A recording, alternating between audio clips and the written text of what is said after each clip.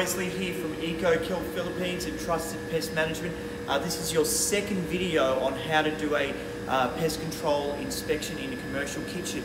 Our main point with an inspection is always have a powerful torch. So we have our powerful torch, and what we're going to do today is how to learn how to inspect prep benches. Now these prep benches actually have fridges built into them.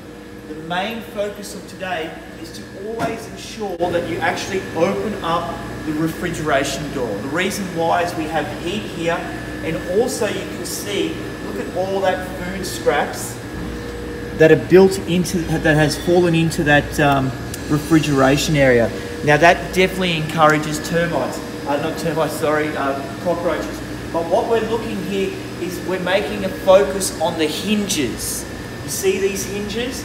We really want to check if there's cockroach activity, and once again, get down low, look, look, look.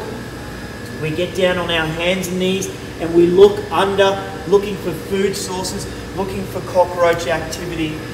We come in between the benches here to see if there's any German cockroaches. But once again, get down low, look, look, look.